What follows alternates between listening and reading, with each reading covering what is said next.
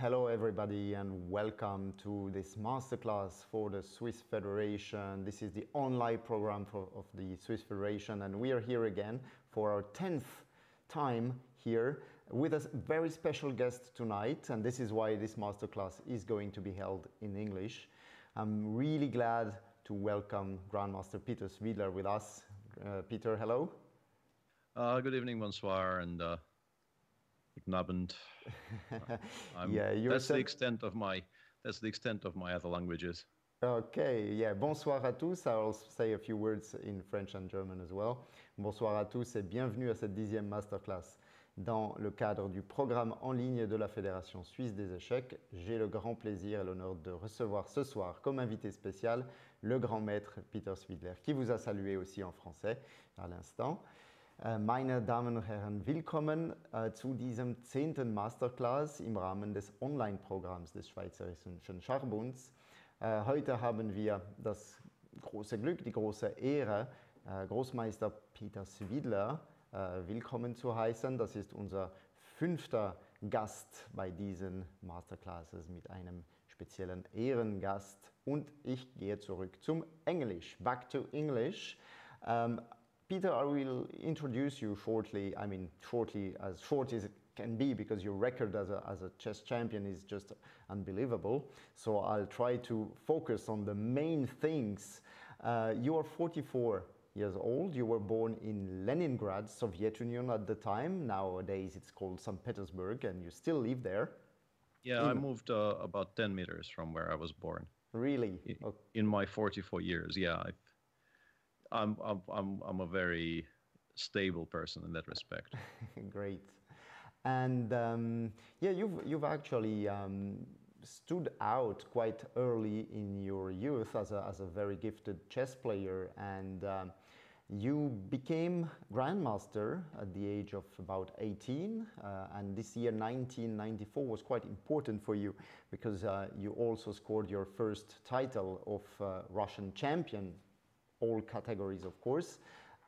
This was the first of 8 titles of Russian champion, an impressive record, I think unequaled in the whole Soviet Union back then and Russia. I think I'm even beating the Soviet Union records by this point, although I never actually checked because I felt like it's I was interested in doing as well as I can and not in, let's say, beating Botvinnik's or Petrosian's records. It was a secondary concern, very distant secondary concern.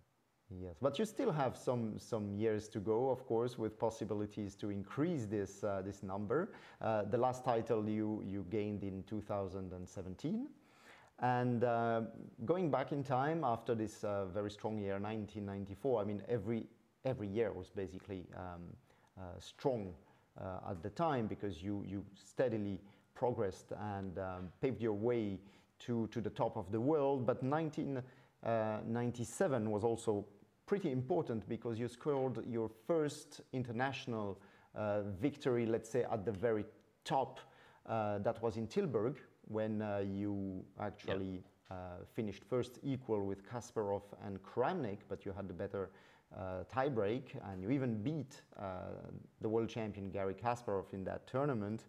97 was also when I think you first played in Switzerland. At least you came to Lucerne for the World Team Championship. Yeah, that tournament. That tournament was fun.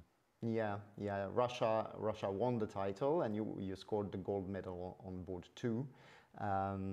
As far as I remember, the race for the title at the end in the last round was very, very close with the United States. That was a very dramatic tournament, and there was some fallout afterwards. I don't know how much time I could tell stories about that, but it's probably not that important. No. I also remember some people in the US team being a bit nervous about them not winning.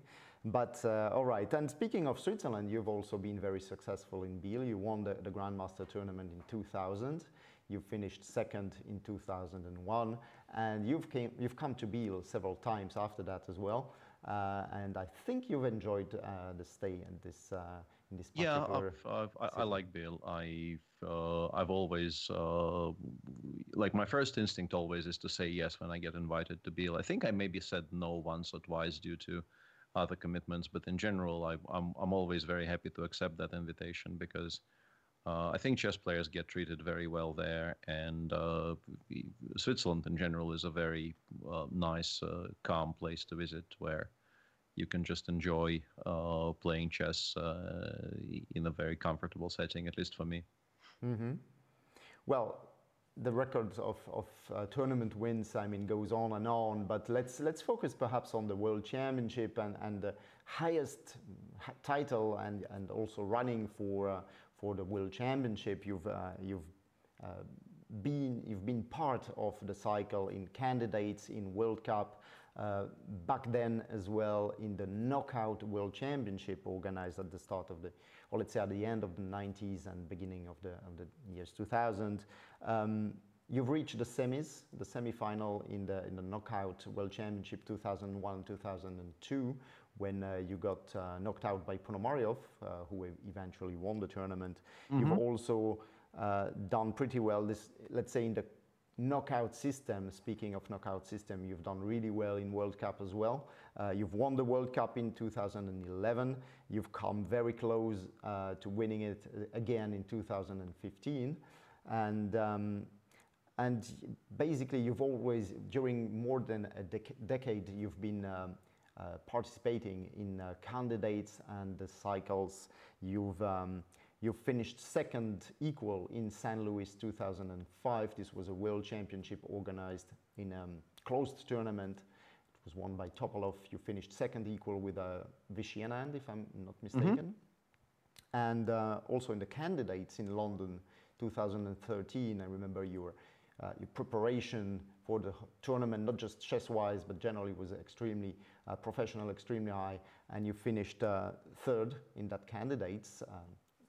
With a dramatic last round win against Magnus Carlsen, who eventually, despite losing to you, won the event and qualified to the final, which made him become the world champion. And you've also finished fourth in the candidates 2016. So basically, you've been at the top during 2 decades, and I'm really looking forward to hearing you speaking about these experiences. How much tension there is, how much mental drain and strength is required to perform at the very top. But this will be perhaps for the second part of our masterclass, because I would like to start basically by asking you the traditional question: how did you come to chess? Yeah, that story is a very usual one, I think. In particular, if we to talk about the Soviet kids, because I caught the very end of the Soviet Union. I was born in '76, and well, not the very end, obviously. '76 was very much still the not the heyday, but Soviet Union was still very much unchanged then. But when I went to school, that was almost the beginning of perestroika and, you know, dramatic changes to the country, which started happening around that time. And in my class in school, not in chess school, but in actual school, by third grade, I think, out of the boys and outside of, I think, specifically Georgia, it was mainly about the boys. I think 3/4 of the boys in my class tried chess, like not professionally, but they went to a club and they were coached. And of course, by the third grade, everybody quit, and I was the only one left, because clearly it's not for everybody. It's not a game that will, you know, you are not guaranteed if you try learning it to actually learn it. But the approach in those years was very obvious. The game was very much part of the conversation about how to bring up your children. Mm-hmm. And parents would generally show the game to their kids, in particular to their boys, less so with the girls. And that's obviously a whole other topic which we probably shouldn't be discussing, because there are really no answers there. And my father showed me the game when I was about 6. I remember it was summer before I had to go to school, so I was 6 and a bit.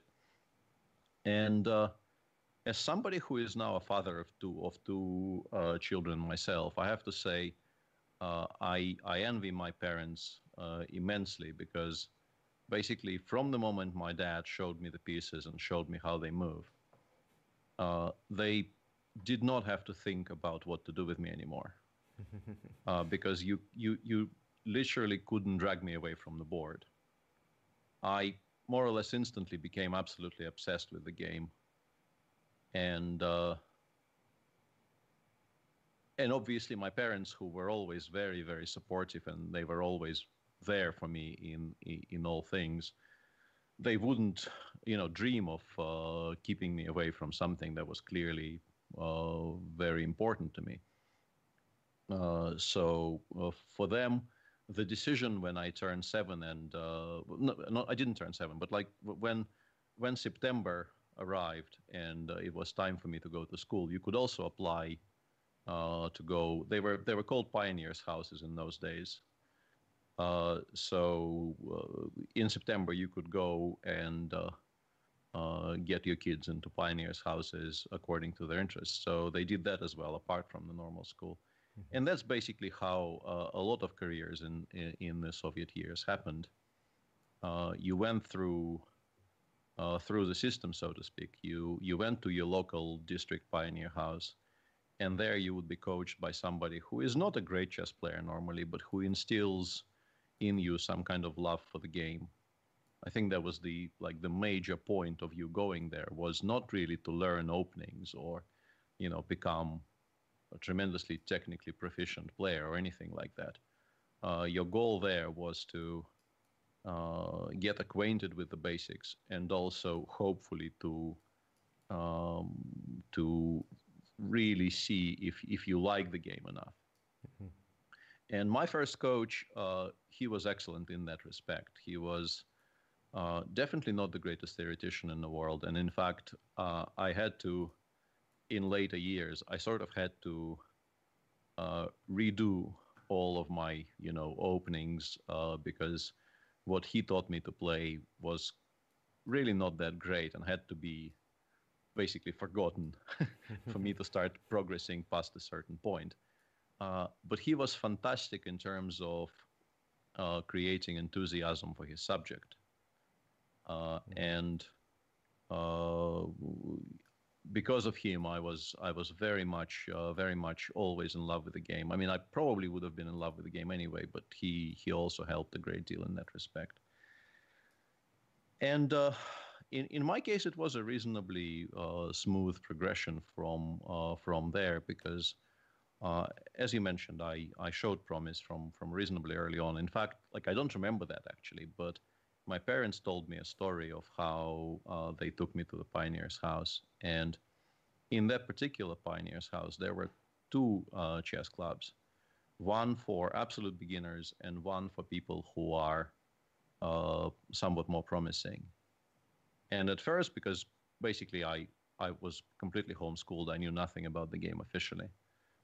They took me to the one which was sort of simpler and for children who were just beginning. And while they were talking to the woman who was running that club, she told me to play one of her pupils.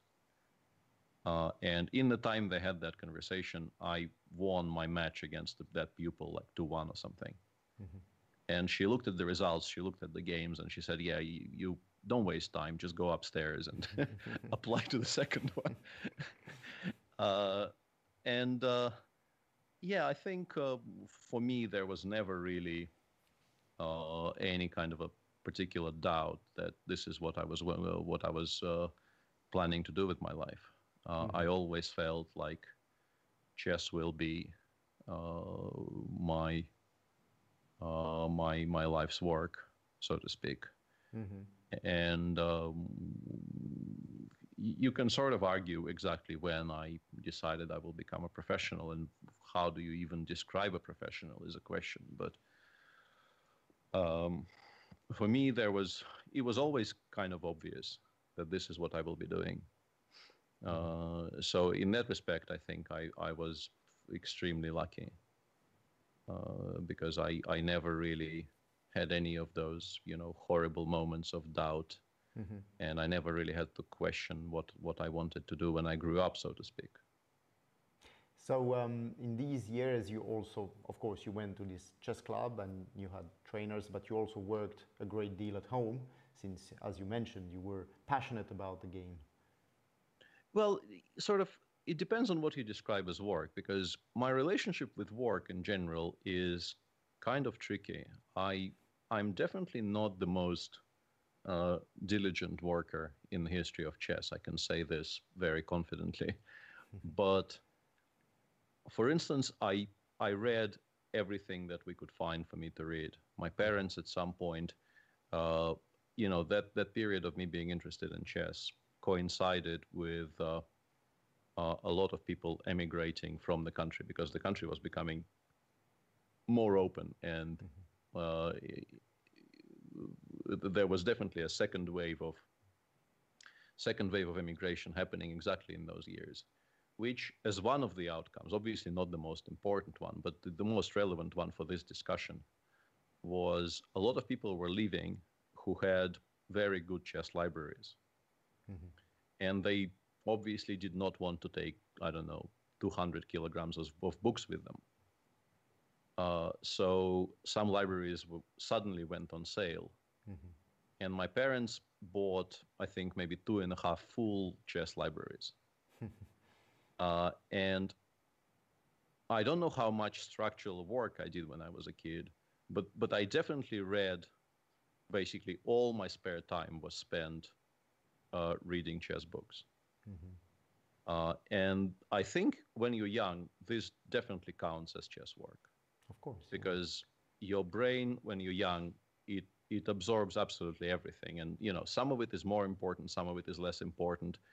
Some of it will stay with you. Some of it, if you actually become a strong chess player, will have to be discarded as kind of useless baggage. But you still absorb new information, and you process it, and it makes you think about chess all the time. And I was doing it constantly. Like, I would come back from school, I would drop my things on the floor, and I would just sit on the floor and read a chess book. And then my parents would tell me, lunch, and I would get up and go eat lunch, and then I would sit back down and read a chess book. And that was my day pretty much every day. So are you saying you were basically studying in blindfold without a chessboard? There was never really, I understand it sounds, if we're using, the more fashionable psychological terms, I think this is called survivor bias. Something that I managed to do now, because I managed to do it, seems to me like it's the easiest thing in the world. But for me, this particular aspect was never really a problem. I could visualize the board without any issues. I didn't really need to have the board in front of me from a reasonably early age. Pretty much as far back as I can remember, I could process the board, and I didn't really need much in terms of physical pieces. Well, I was asking this because I've played in several tournaments, same tournaments as you, and I've often watched you. You would walk around quite often when it's not your move, and of course I could feel that you were obviously completely absorbed in the game and thinking about the game, and well, sometimes taking a look at other people. Not 100% of the time, yeah. But even when I sit at the board, I very often will not look at the pieces. Like I think my preferred way of sitting at the board would be sort of like this, yeah. Because for me, the pieces actually kind of get in the way. My eyes get tired, and I don't like staring at the pieces for like half an hour at the time. Mm-hmm. Sure. Can you actually recommend this way of training, of working to young players who also love the game? I mean, we don't have to force yourself. I mean, if you don't like it, you don't have to force yourself. But if you like chess and if you are capable of analyzing blindfold, would you recommend that to younger players, or maybe not just younger? Yeah, this is a kind of a question, and in general, I just wanted, now that this is the first opportunity for me to say this, so I will use it to say this. Is I'm grateful for this opportunity to speak to your audience, but I feel a little bit weird, in particular because of the topic, because throughout my career, at some point I don't exactly remember what forced me to think about this, but at some point I actually invested some time in thinking about this, and I realized if there is something that you can say about me as a chess player in general terms, it's that I am an extremely strong practical player. Mm-hmm.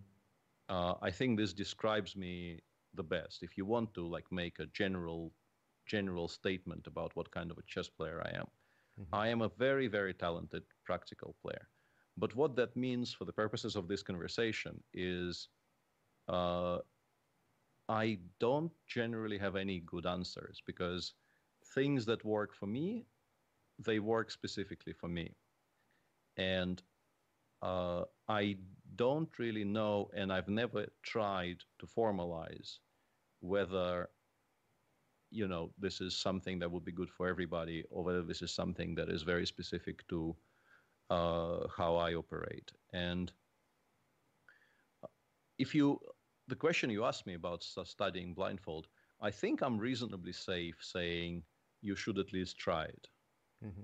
Because I think it will tell you kind of early on a few things about how you process chess and what comes easy for you, what comes with more difficulty. Because I think being able to visualize the board, being able to calculate reasonably far and reasonably cleanly without seeing the board is an incredibly important facet of any strong player's arsenal. Mm-hmm. But conversely, I'm not going to say that if you can't do it at an early age, something is wrong with you and you have to quit chess. That obviously is completely nonsense. Mm-hmm. But I think it's a useful tool. It's something, obviously you shouldn't be trying it from your first day with the game, but after you have gotten to a certain level, mm-hmm. I think at least checking how difficult it is for you to process information without the help of the board and pieces is going to tell you something that you probably might be interested to know. Sure. In any case, those masterclasses are there. I mean, with great people, great chess players as you and the ones we had before you are definitely great inspiration for everybody, for youngsters, but also less young people. So even if a solution works well for you and maybe not for others, it's great for people to hear what you have gone through, what has worked for you, and of course they can also. Yeah, I just wanted to very early on to say that I've never actually one of the reasons I've never written a book on chess, for instance, is that I feel like writing some kind of a lazy my best 50 games or whatever type book is possible, but not that interesting. And writing a book that will teach others something about chess, something about how to approach chess as a game, requires a level of deeper understanding of the game, which I honestly, I am not entirely sure I have. Or at least I'm not entirely sure I can put what I know about the games into words. So I think the spoken genre, what we're doing right now, is actually a lot more comfortable for me, and I feel like by trying to describe my experiences and perhaps showing something on the board that will also relate to how I approach chess, this is maybe the preferred way of doing these things for me. But yeah, I think I'm much more of a player of chess rather than a a theoretician of chess Well, or a clearly those, philosopher of chess, if you can call it that. sure, those two categories, I mean, the practical player and let's say the scientist or analyst. I mean, this has always been more or less clearly defined. I mean, in the history of chess. I mean, Yeah, I think for you can instance, find Botvinnik. examples, and you Yeah. you instinctively know who is who, right? Yeah, yeah, clearly. I mean, and I'd also like to take this opportunity to say people, because I always forget it. I mean, people who are watching us are really welcome, even encouraged to ask questions in the chat. I think Peter, you have the second screen, so Yeah, you can yeah. check the chat as well. If you see me looking to the side, Yeah. it's me looking at the stream on the second screen. So I'm paying some attention to that. And if I see So something there that needs to be addressed, I will answer questions from sure. chat as well. Sure. And yeah, I also forgot to say in the introduction that you're also a keen commentator, streamer in these past few months as well. So you have a lot of experience as well explaining things or what you see or at the board during live games. Also very, of course, very popular, especially since I think you're the most fluent of all chess players in English as well, clearly. Well, probably some native speakers will disagree, but Native English speakers, you mean? yeah, Well, I mean, among Russian players, at least, you're clearly the best. yeah, I mean, okay. Among Russians, I think my position is reasonably secure. yeah, yeah, and probably for many years to come. In any case, let's move on and well, perhaps okay. You had this passion for chess, for reading, devouring chess books also. But at some point in your young career, you got, let's say, help from trainers, as we know it, the famous Soviet chess school. However legendary it may be, I mean, it has some basics as well. And can you tell us a little bit about how these trainers, or this trainer, maybe you had not too many, I don't know. Yeah, I had with you? basically two coaches in my entire life who qualify as an actual coach. The one I spoke about earlier, the one who worked with me from the moment I arrived at the doorstep of my pioneer house when I was 7, and I think we parted ways when I was 16. Officially, we kind of stopped working together when I was between, I think, 14 and 15, because he went to Moscow. Because in those years, and this being Soviet Union, still sort of Soviet Union in ideologically, coaches needed to get certificates, and he wanted to get a better certificate so that he could get sort of better jobs, and you still needed to kind of improve your qualification. So he went to Moscow to study at some kind of a academy for teachers and coaches and trainers, and basically left me at home to fend for myself. And I had to rebuild my repertoire. Basically, I think between 14 and 15, I switched from playing 1d4 on move 1 and playing openings which were working fine for me on a junior level, because I was, once again, I can try to be modest, but I was basically better than most of the people I was playing against. Not everybody, but most of the people I was playing against, I was clearly better than them. So it didn't really matter which openings I played. But then at somewhere around that age, I started playing in tournaments where people were just much stronger than my previous level, and my openings were just not good enough anymore. And I had to rebuild my repertoire from basically I became a 1e4 player over the course of maybe 1 year, basically on my own, by reading magazines, studying games of other people. My parents got me some coaching, sort of occasional lessons with people in St. Petersburg, but it wasn't anything systematic. And then at some point officially, we agreed that we have to go our separate ways with my first coach. And then in 93, I got picked up by somebody who I think played an absolutely unbelievable role in me becoming who I eventually became as a chess player. I started working with an international master from St. Petersburg. His name is Andrei Lukin, who is really not well known at all in the West. But now that I have this platform, if I could spend like 30 seconds telling you a story about his life, just to give you an impression of what life for a chess player was in Soviet Union. I believe I keep on mixing things up. I think it was 67. He won a junior tournament, which was a qualification for the under-20 World Championship.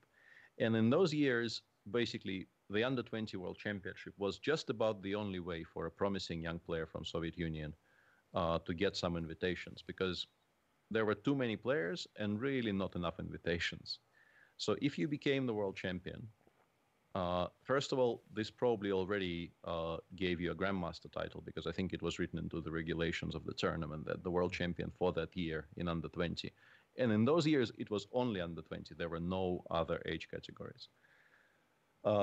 So it would give you a title, and it also gave you some invitations to play in the tournaments outside of Soviet Union. And he won that qualification ahead of people like Karpov and Balashov and some others who perhaps are less famous, but were extremely strong at the time. But the World Under-20 that year was supposed to be held in Israel. And then the Six-Day War happened. Oh, yeah. And Soviet Union just completely severed all diplomatic ties with Israel. So he just couldn't go. And that was his one opportunity completely gone.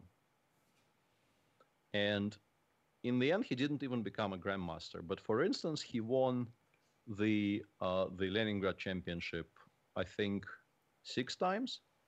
And the Leningrad City Championship was, I think, in strength equal to, your average Central European national championship. Normally, like 7 grandmasters would play in it. And yeah, he is a very, very good chess player. And also, because his own career kind of stalled, he went into coaching, and he coached, before me, he coached Konstantin Sakayev, who became world junior champion, I think, at some point, and became a very strong grandmaster. Then he worked with me. And then he worked, more recently, he worked with Kirill Alexeyenko, who is now playing in the candidates, and I'm actually helping him. So that was a very nice kind of a generational thing, One pupil of Lukin helping another pupil of Lukin in the candidates is something that was very, very pleasing to me, because I really treasure what he's done to me, and we're still in touch. And maybe I'm overusing the word love, but I do love him dearly for. He's a very nice human being as well, and just wanted to say, spend a minute saying thank you to him.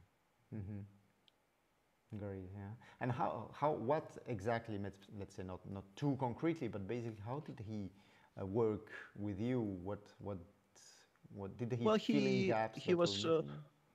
He started working on my openings. I think these days, unfortunately, most of the work you do will be, I don't know why I say unfortunately, it's just a fact of life, but most of the work you do will be work on openings. And even in the mid-90s, it was still true. So we did something to make my opening repertoire much more solid. He basically taught me how to play Grunfeld, which has become, my absolute main weapon, and remains my absolute main opening with the black pieces against 1d4. And he also made me a lot more serious about chess in general, because, I obviously loved the game, and I was very enthusiastic about the game, but my approach wasn't really very systematic, so to speak. And when he picked me up as a pupil, I was an international master, but I became an international master, I think, in 91. And from 91 to 93, nothing much happened to me. Like I was kind of a solid, nothing special international master with a rating of about, I don't know, 2450, 2470, which was better in those years than it is now, but still absolutely not sensational. And I think we started working in 93. And then in 94, I basically got a Grandmaster norm in every single tournament I played in. I won my first international open. I won a few other things, and then I sort of concluded the year by winning the World Juniors Under 18, and then the Russian Championship.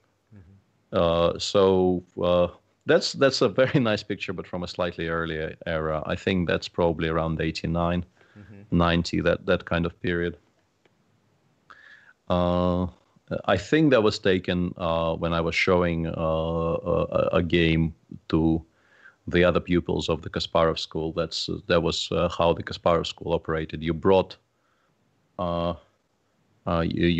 some games with you, and then you would show it to the rest of the pupils, and also there would be some coaching staff sitting there asking you questions, and you were supposed to show your evaluations and also defend them against criticism and against other suggestions. And it was a very useful tool for the coaches to assess how gifted the kids were, but also for the kids to learn through discussion with people who also loved the game but perhaps understood it better than they did.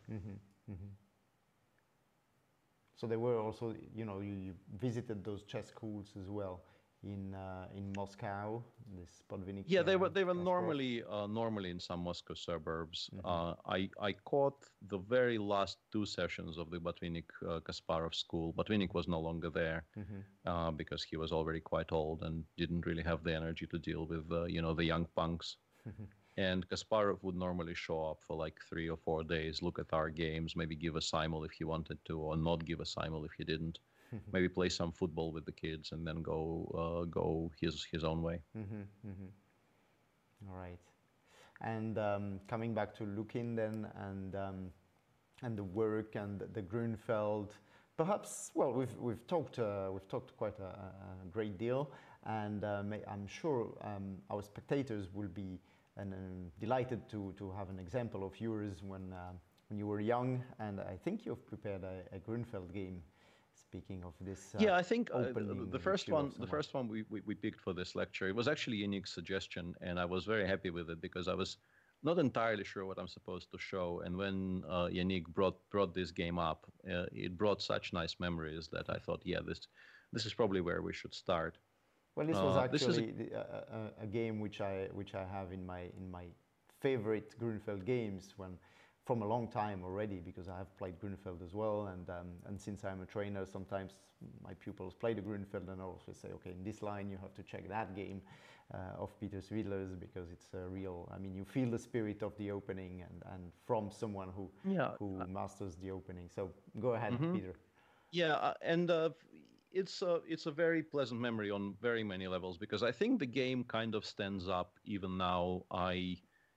For this this stream, I chose not to check anything with like modern supercomputers because I didn't really want to get upset when it tells me that I've blundered something. So there might be some mistakes creeping in when I show you lines which I analyzed when I was annotating that game then. But I think in the spirit, at least, this game still holds up. I think it's played like it's a proper Grunfeld game, regardless of what the heartless machine might tell you about the positions. Well, I remember that I checked it some time ago for my pupils, and it seemed all fine. I mean, I think white can keep the balance at some point, but nothing special. So. And the setting for this is from a World Under 18 Championship in Szeged in Hungary, which I ended up winning with. I think I scored 7.5 out of 9, and I think that was round 7, but I'm not entirely sure, 6 or 7. I was doing fine, but I still needed to play pretty much every game for a win because in a 9-round Swiss with a lot of very strong players playing, you are never guaranteed that you can coast and just play safely. And my opponent is Georgi Kachishvili, who in those days was a promising youngster, and now I think he is a grandmaster. I think he lives in the States now. I'm pretty sure he played for Georgia in those years. Yeah, sure. Yeah, he did. Yeah, I remember. Yeah, very dangerous, very strong opponent in general. I outrated him by about 100 points by that point, but I knew that this is not going to be an easy game. So let's start taking a look at what happened.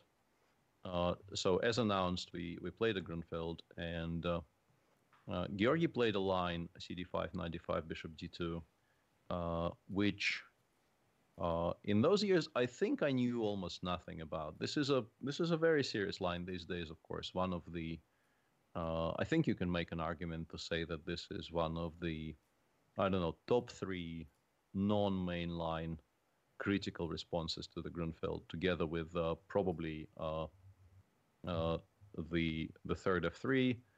These days, people also, of course, play H4, but in 1994, I think if you played H4, they would just disqualify you because you are clearly insane.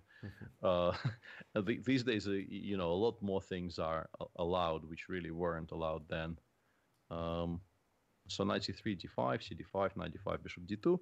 But I had some idea of what I'm supposed to be aiming for. So I played bishop g7, e4, knight b6, bishop e3. Here I castled. And once again, we could go into details about this position. I think the 2 main moves for white here, if you look at modern practice, are h2, h3, and also somewhat curiously, bishop f1, b5, which is really not a move you can guess if you don't know, because it feels very, very strange to invite both a6 or c6 and then actually go all the way back to e2. But it turns out that in many lines, it's very useful for white to provoke a6, for instance. But once again, it's not really that important. We're not here for a theoretical lecture. And Georgi played bishop e2, which is, I think in those years was supposed to be one of the main lines. Knight c6, and here you can still play knight f3 and it will be a normal game, but instead he played d5, knight e5, bishop d4, and I'm pretty sure at this point I was completely on my own. It's not that I couldn't remember what I'm supposed to do, I just didn't know. But by that point I developed, I think, a reasonably good feeling for how this opening is supposed to be played, and also apart from what I already said, apart from me clearly being more of a practical player than anything else, in those years in particular, I was very clearly a dynamic player and not a positional player. So for me, any kind of ideas which were involving sacrifices for initiative were immediately appealing. And if we look at this position more seriously, white obviously played bishop d4, to sidestep ideas of like knight e5, c4, because if you go f4 here, obviously knight c4 is very strong. Therefore, by playing bishop d4, white is now actually threatening f2, f4, and that will be very unpleasant if I allow it. And I started thinking about how I can prevent this from happening, and I think reasonably quickly I settled on this idea of just giving up this pawn, but forcing the white bishop away from the long diagonal. So I played c5, Georgi took, and here I played knight e5, c4. And by distracting his bishop from the long diagonal here, I'm creating a lot of play against the b2 pawn. In particular, if he goes queen b3 here, we can just take on b2. And if he recaptures this knight, there's this very beautiful shot, knight a4, using the pin on the long diagonal, and black actually wins a lot of material. This is completely unplayable for white. Queen takes b2, of course, is not forced, but black is doing quite okay here. And somewhat surprisingly, the same applies even if he does it with the trade on c4 first. This is what he played. He took on c4 and played queen b3. And seems like my initiative is about to run out because the knight has to retreat, and then white will eventually develop the knight, I guess here or here.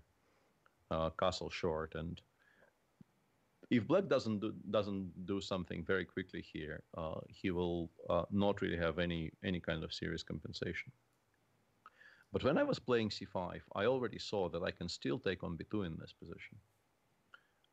Because after queen takes b2, queen c7, it turns out that because of all of my pressure along the c file and along diagonal, white cannot actually keep the extra piece. And if he plays queen a3, we can go b6, bishop b4, and a5, and everything starts collapsing. Which I think means that what Georgi played is correct here. He played bishop b4, I played a5. Now I do win one of the pieces back. He goes knight g2, takes, and we arrive at this position, which looks reasonable for black, but you still need to think about what you want from the game here, because you cannot really stop white from castling. And if you allow white to, let's say, castle and then play, I don't know, rook fc1, rook a b1, black is still a full pawn down. And yes, you do have the two bishops against the two knights, but the bishops aren't doing very much yet. It's really not that clear how you're going to make any progress. And I suspect if you play slowly here, if you don't generate enough counterplay straight away, your position will be quite unpleasant. But I was very happy with the decision I took here. I remember I was quite proud of this maneuver. I played bishop g4. Another move which looks a little bit strange because f3 is possible. Of course, I'm creating a threat of bishop takes e2, and then the pin will start working. But f3 is very much possible. And normally, you don't want to give white additional tempi. But now the bishop drops back to d7, white castles, and here I played b7, b5. And the idea becomes much more obvious. By forcing f3, we have created an additional source of counterplay by opening the a7 g1 diagonal and just generally softening up the white king side. And somewhere around here, I felt that probably I'm at least fine, and maybe I can even play for a win. But I have a feeling that my opponent wasn't sure yet what's going on, and I think also because it's a Swiss and you are supposed to play every game for a win with the white pieces, maybe he played for a win for a little bit longer than he should have. Because I think if he goes, let's say, rook a b1 here, and I play rook fc8, and he trades the pawn on b5 for the pawn on a2, I still feel that the activity of my pieces and the relative safety of the kings, because the king on g8 is, sorry, the king on g8 is completely safe, and the king on g1, because I played f3, isn't really that great. I think black has perfect compensation for the pawn, but maybe not more than that. Instead, my opponent played king h1, which looks like a logical move. I kept on saying that, you know, queen b6 check and all that has to be calculated on every move. So it makes sense for white to just sidestep that type of counterplay straight away and not have to think about it again. But unfortunately for my opponent, after the move queen d6, which I think maybe he underestimated, he now has quite serious problems, because it turns out that I probably in most cases shift the queen away from b4, and if I actually manage to play b5 before here and drive away one of these knights from this very nice connected setup with one knight on e2 and the other one on c3, the white position actually starts to crumble. And from that moment on, I think Georgi never really felt like he had any control over the proceedings. He played queen takes d6. If you go rook a b1 here, we take, we play rook fc8, and white probably has to take on b5. And in this position, the second rook is about to come into c2, and maybe white holds, but it's not going to be very pleasant for him to deal with the threats of, I don't know, let's say bishop comes to d4, second rook comes into c2, and only black, I think, is playing for a win here. But maybe it was better than what he did, because after queen d6, e d6, rook a b1, rook fb8, rook b4, rook a3, it turns out that it's just very, very difficult for white to keep his pieces safe. If he goes rook c1, rook c8, things are going quite bad for him. This is what happened in the game. And after rook b3, b4, the position is also kind of bad because you cannot really give up the pawn on a2 by moving the knight. And if you do take on a3, this rook lands on b2, and I think even with a naked eye, so to speak, it should be quite obvious that black is assuming complete control over the game. And the game continued rook c1, rook c8. Another nice little tactical detail, because if you take on b5 here, rook c1, knight c1, and now a very sudden move, rook a3, e3, just picks up the knight on c1 because there is no stopping rook e1 check. So after rook c8, he had to play rook b3. I took and played rook a8, and now b4 happens next move, and white just runs out of squares. It's very, very difficult to stop what's going to happen. You still shouldn't really completely collapse, which is what happened to Georgi here. You can play more precisely than he did, but perhaps he was also, I don't remember exactly, but I think he was probably also some pressure on the clock, and that made his decisions suboptimal. So he played rook b1, I guess intending to return the pawn with b4, knight a4, but I played rook a3 first, and now we are threatening to play b4. If the knight goes to a4, we will take it, and then the b pawn will continue running. It's very important to get the rook to a3 first. He played knight d1, rook a2, and somewhere around here, you can see how white is slowly but surely being deprived of the squares. B4 is a very useful move just to give this diagonal to the second bishop. And the knights are really completely stuck where they are. After knight e3, bishop b5, black's initiative continues kind of unimpeded. And after knight d3, which is what Georgi played, I played rook e2, of course not allowing knight takes b4 because of rook e1 mate. He played g3, bishop b5, knight takes b4, rook e1 check, king g2, and now the final pieces are joining the attack. We are now creating a very obvious threat of bishop f1 mate. And despite being 2 pawns up, the white king is now being hunted down, and his position, I think, is completely indefensible. If you go to h3, we can even do it with the quiet move h5, but it's also possible to just start giving checks, and eventually the king will probably get mated somewhere around these squares on g5 or f5, which is why in this position Georgi played knight c2 and resigned after rook e2 check. Mm-hmm. I don't know, like, now that you've seen me show a game, I would like some feedback about whether I should be stopping more and whether the speed is a little bit too high. But as Yannick knows, I've prepared quite a lot of material, and I'm trying to make sure we get to see at least a little bit of it. But if we talk about this game in more general terms, I think I remember feeling extremely proud about it when I played it, because I thought it's a game which showcases all the reasons why I love the Grunfeld. Sharp tactical fight for initiative in the opening, and then also a facet of chess which has stayed with me throughout my career.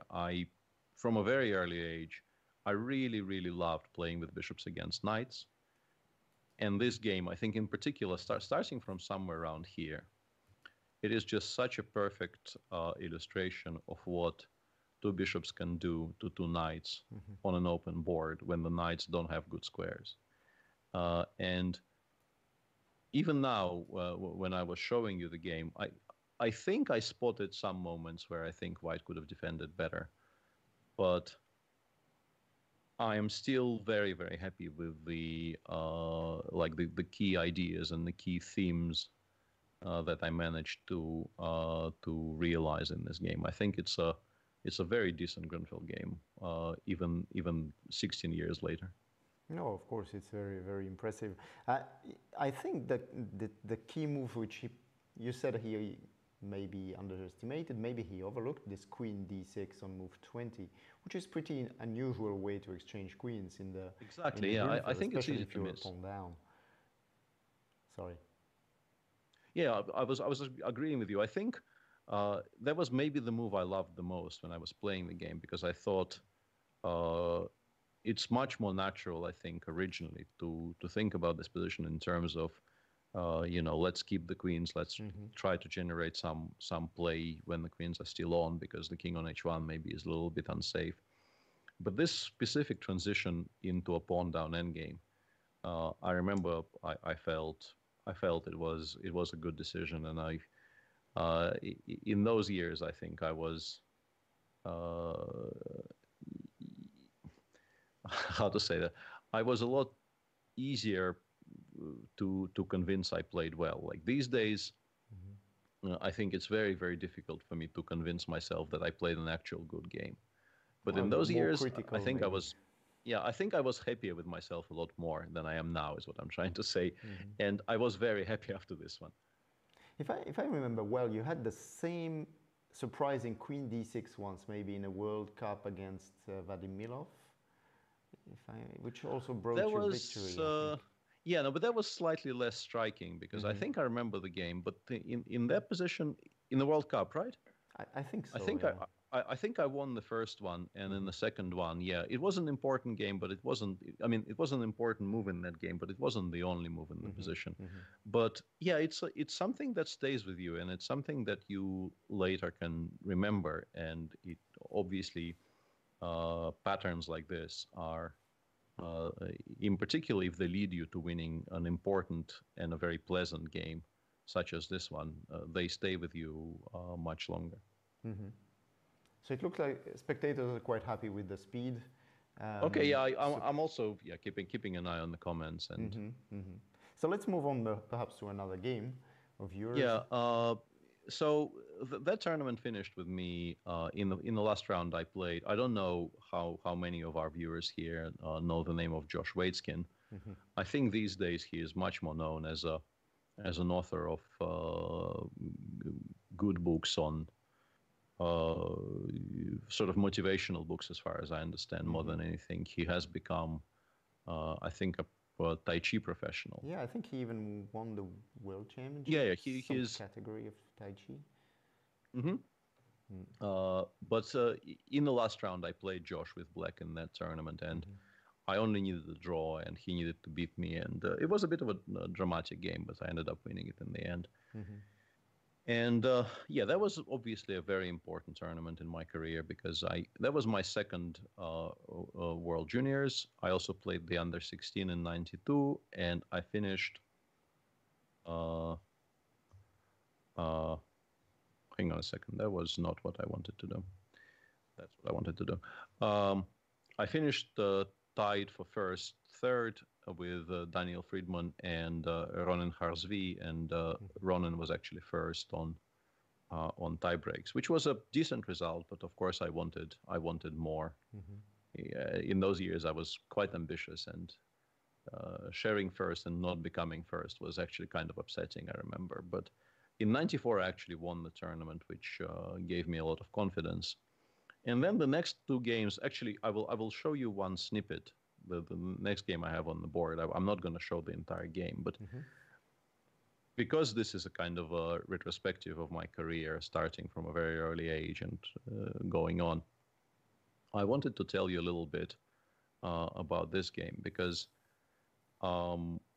we had a little bit of conversation about that with Yannick, because Yannick probably remembers. I think you do remember Vasily, right? You probably played with some. I lost to him once, in 2001, I think. So yeah. So when I said earlier in the stream, I said that when I was playing in junior tournaments, I was just generally better than most other people.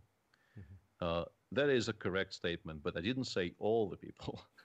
And Vasily was somebody I played in junior St. Petersburg tournaments from, I think, the first game I ever played against him was when we were 8. I lost that one, and I lost, I think, the next three as well. Maybe not three, but definitely two. He was somebody who very consistently would beat me in junior tournaments, finish above me in junior tournaments. I always had a very, very difficult time playing against him. And we were, I think, generally considered two of the most gifted juniors of our age group, let's say. Born in, let's say, 76.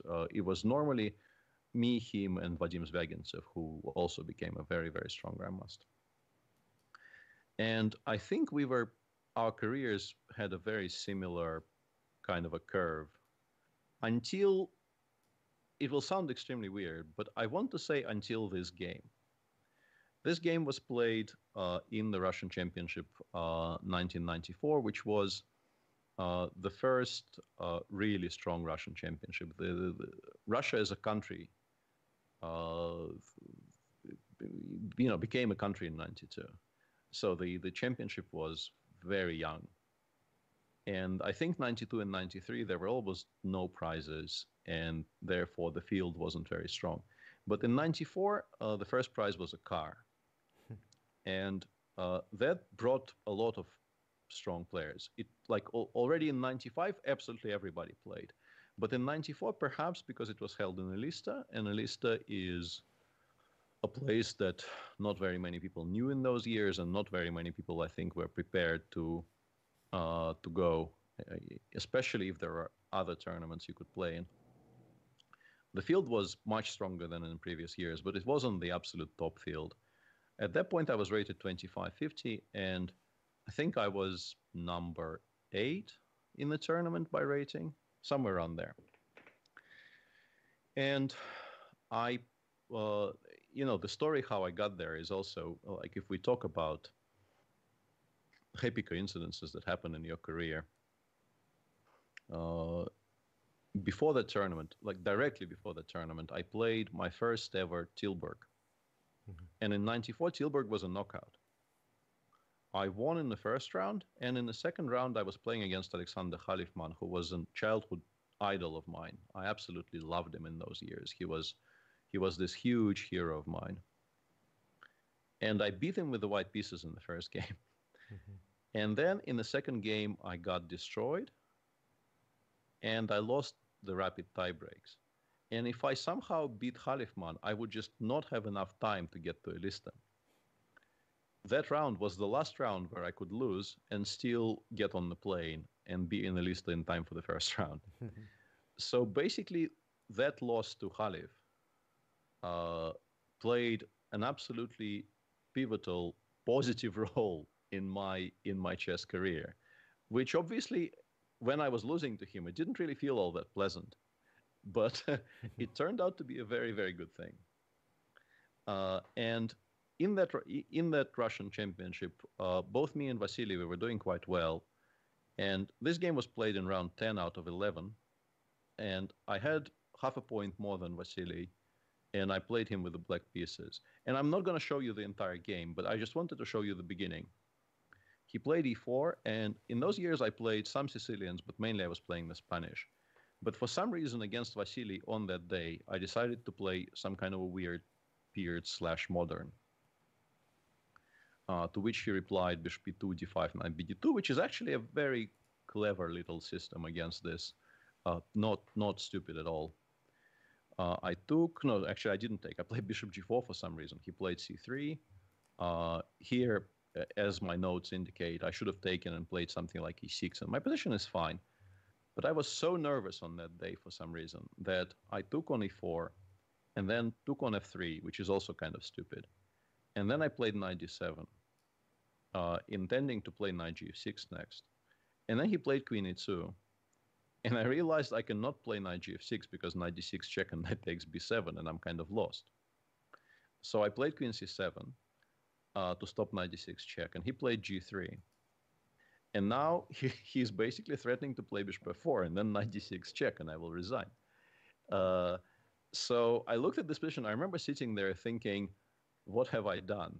Like, I'm completely lost. It's move 10, and I've completely lost already. But you don't want to resign here. It looks a bit stupid to resign. And I sat there for like half an hour, and I ended up convincing myself, I think correctly, that I have to play e5. And if you just look at this position, like I'm completely undeveloped, my king is on e8, and it will take me some time to get it to like either side, whichever way I want to hope to castle. It will be very difficult for me to get there. And also he has the two bishops. And basically, I think we can stop here. I somehow managed not to lose that game. And then in the last round, this is the game I will show you in a moment. In the last round, I was playing against Andrei Sokolov, who the French part of our audience, if there are some French viewers, will know quite well because he at some point moved to France and became very much a fixture on the French chess scene. And who was in the mid-80s was definitely, I think, chess player number 3 in the world after Karpov and Kasparov. In fact, when I was maybe 11, I played in a simul against him in Leningrad. And I beat him in that simul. I think it was a very strong simul. There were like candidate masters. And he lost, I think, 4 games out of 30. 1 to me, 1 to Gata, and 2 to other people who I don't quite remember now. But what I wanted to say is I won. I didn't lose this game, and then I won the next game, became the Russian champion, and that kind of kickstarted my career. But if the position that you see on the board, if Vasily actually converts this into a full point, it is he who probably plays Sokolov in the last round. And if he beats Sokolov in the last round, he becomes Russian champion 1994. He gets invited into the Olympic team. And our careers basically become interchanged. And it's always been kind of darkly amusing to me that, because we're still very, very close with Vasily. He is a close friend of mine and my wife, and we still are very much in touch. But he became a mathematician, and he's an incredibly smart guy. But you can sort of trace it all back to this one position, which, in some way, I think, very much defined how our careers would continue. So I just wanted to show this brief snippet, and from here we get to that game that I mentioned. Not the most beautiful game I ever played, but maybe one of the most important ones in my early career. This is the last round of the Russian Championship in 1994, where I was reasonably sure that if I win, I probably win the tournament, and the draw probably will not be enough. And that game went.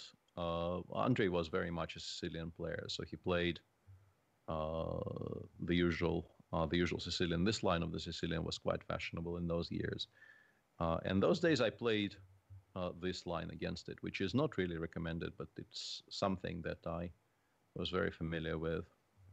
E5, knight of 3. Once again, I don't want to touch the opening very much. I just want to show you some pivotal moments of this game. I was aiming specifically for this position because we analyzed it. I remember we actually had this on file, so to speak. Me and Lukin, we looked at this. It wasn't just an improv over the board. So already in those years, like, some fruits of our cooperation were quite clear from the opening results. Knight g4, queen d2. All of this gets exchanged. Bishop e6. Bishop e6 already is an interesting moment because this is a theme which will dominate the early game here. This bishop quite clearly wants to be on c4. So black will invest quite some energy into making sure that the bishop cannot get to c4 very comfortably. Therefore, for instance, not bishop e7, because then white would just jump at the opportunity to play bishop c4. Black starts with bishop e6. I castle. He goes bishop e7. Here, a very simple trick, but still a trick that it's worth noting. If white goes e5 here, black can take with the knight, and white cannot take in his turn because bishop g5, whoops, arrows. Yeah, you see the point. I still cannot draw arrows to save my life somehow. And therefore, we go knight d5, black castles, white plays king b1, and black plays rook c8. And in this position, I remember I was very happy with the following sequence, because sort of the first development has finished, and you need to figure out what your plan is here as white. And the move you most want to make, I think, in this position is bishop c4 once again, to support the knight on whoops, not a5, sorry, to support the knight on d5. In general, I think putting it on b3 is quite useful here, just to additionally safeguard your king, and also put some pressure perhaps in the center. The rook normally goes to f1, and then we can start thinking about some kind of a pawn storm on the king's side. But the issue with bishop c4 is that black can play knight b4 here, attacking the bishop with the rook and forcing some simplifications. But you do want to start developing. And I thought for quite a long time here, and I settled on this idea that I can play bishop e2, connecting the rooks and just generally making a useful move. But more than anything else, we are saying to black, please make a move. And I think the most natural move for black in this position, probably, unless you think quite deeply about things, is the move queen a5, which is a very normal way to develop your pieces in the Sicilian. You kind of hint at some kind of counterplay with knight b4, maybe not immediately, but in some future. I think it's very, very normal to make this move sort of on autopilot if you don't really think about things. And now I played bishop c4. And the point, of course, is now that the queen has left the d8 square, knight b4 will be impossible because the bishop on a7 will fall. And in this way, we get to transfer the bishop over to b3. And with the bishop on b3, we will start generating threats in the center as well. He played rook f8. I played bishop b3, queen c5, rook d3. The rook is just usefully placed on d3. Sometimes maybe we can think about playing rook c3 in the future. We also want to maybe bring the second rook to d1 and start just putting pressure on the d6 pawn. So he played b5, rook h d1, knight a5. b5 is specifically needed, I think, in this position to have the option of meeting rook c3 with knight c4. Otherwise, rook c3 would be just very, very strong. And in this position, I played a short tactical sequence, which actually wins the pawn on d6. We take on e7, takes, rook takes d6. This looks like a blunder because black can take on b3, and now the pawn on c2 is hanging. But white has rook d8 check, rook e8, takes, and ab. And white is better because, of course, white has an extra pawn. But there is some counterplay on the queen side, of course. And as usual, the moment black loses his one weakness on d6, his remaining pieces are reasonably active. And from this moment, I just wanted to show you a sequence later in the game because, as I mentioned, this is not maybe the most exciting game in the world. But there was a moment there which, once again, could have maybe changed my career quite a bit. h6, rook d4, he played rook c8, I dropped the queen back to d2. Of course, we would like to play rook d8 checks next, trading more pieces, which is why he goes king h7. And here, during the game, I remember I was very happy with the idea of playing b3, b4, and fixing the pawn on a7, but I think it was a mistake. I think it wasn't really necessary. Before queen c7, I played b3. I thought, okay, I'm very happy here. The king will be very safe on b2.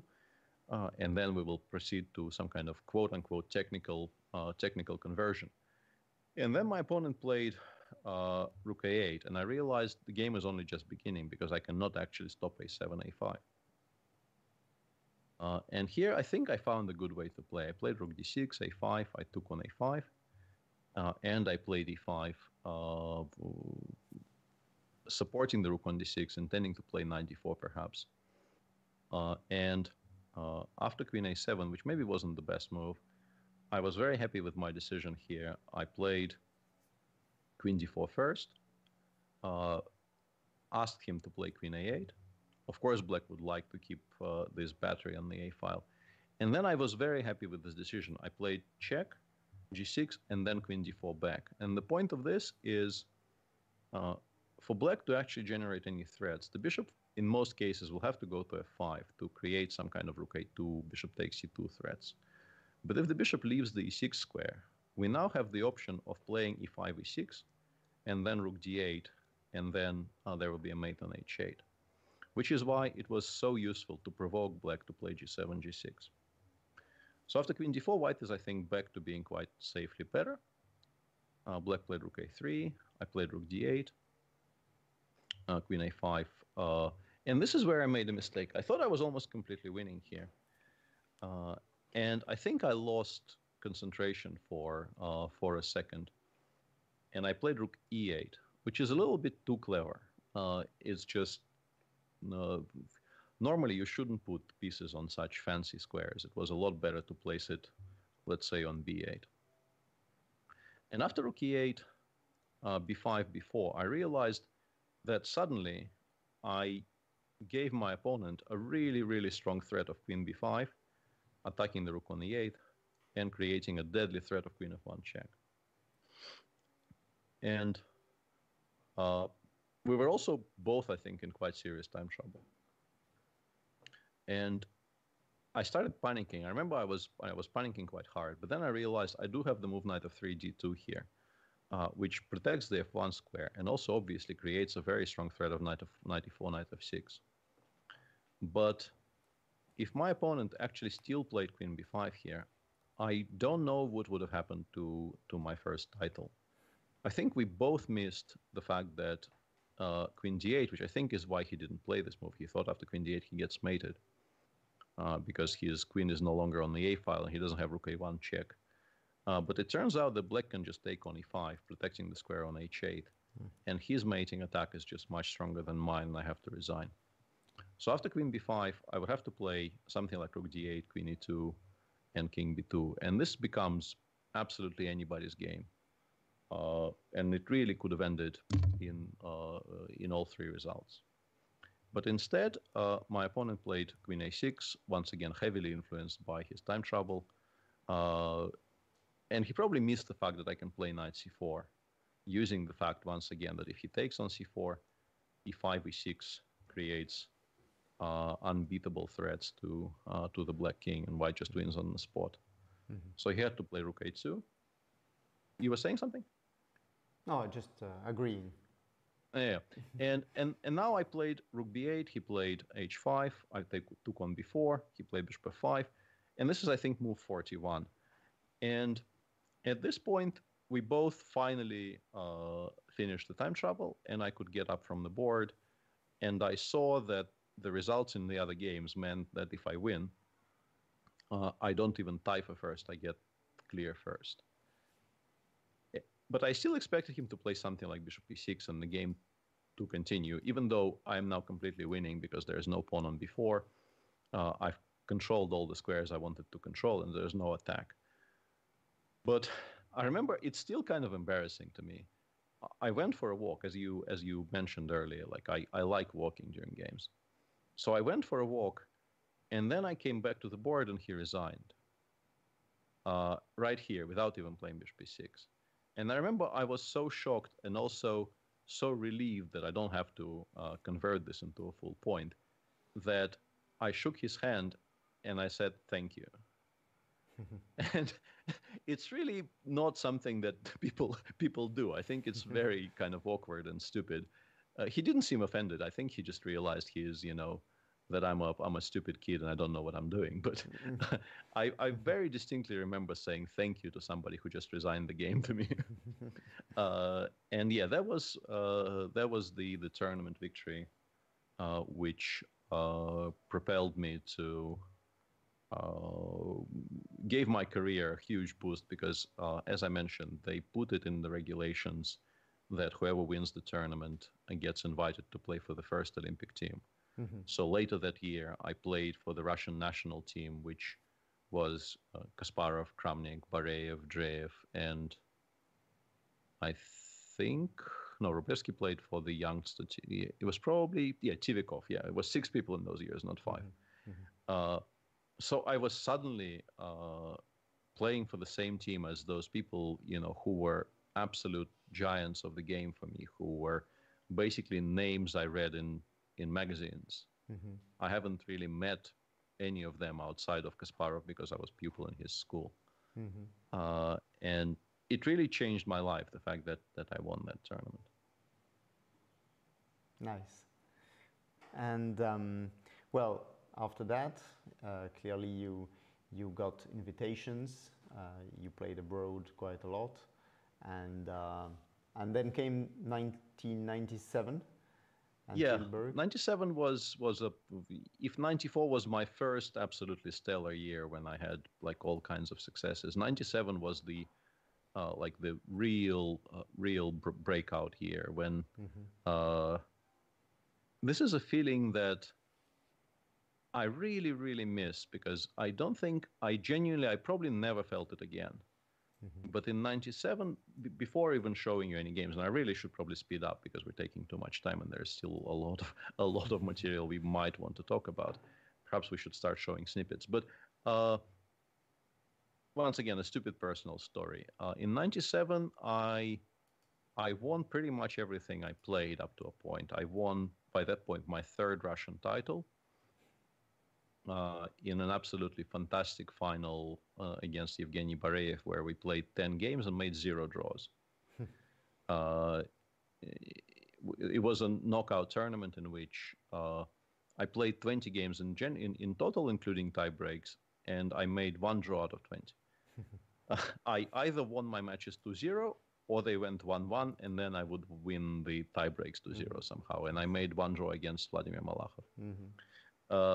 And in the final, I lost the first one to Bareyev, won the second one, lost the third one, won the fourth one, won the fifth one, lost the sixth one, and then I finally won both of the Blitz games. It was unbelievable. Like in terms of pressure, it was one of the most intense things I ever played in my life. But what I wanted to say was the very last tournament I played in 97 was the World Cup in Groningen. And in that World Cup, I got, I think, to the last 16, I want to say, maybe the quarters. I think it was the last 16. And I played Mickey, Michael Adams. Yannick knows, but perhaps I should be making myself clearer. I played Michael Adams, and I played a lot of matches against Michael Adams in the history of World Cups, actually. We were playing pretty much every single World Cup for a while. And we made 2 reasonably quick draws in the Classical, and then we started playing Rapid. And I beat him with black in the first Rapid game. And before the second Rapid game started, I kind of considered maybe playing something very safe and playing for a draw, like you're supposed to do, and when you only need a draw with the white pieces, right? And then I very clearly remember that thought. I thought, how am I going to lose a game? It's just not possible that I will lose a game, right? And of course I lost a game, and then I lost the next one as well, and I couldn't come back again. And that feeling, I think, never really returned. I think it was very, very specific to how my 1997 was going. That feeling of, I'm young, I'm sort of at the top of my game, and whatever I want to happen on the board will happen.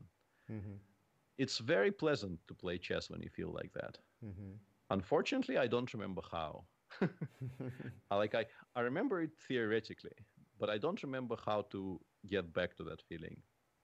Yeah, it was a really miraculous year.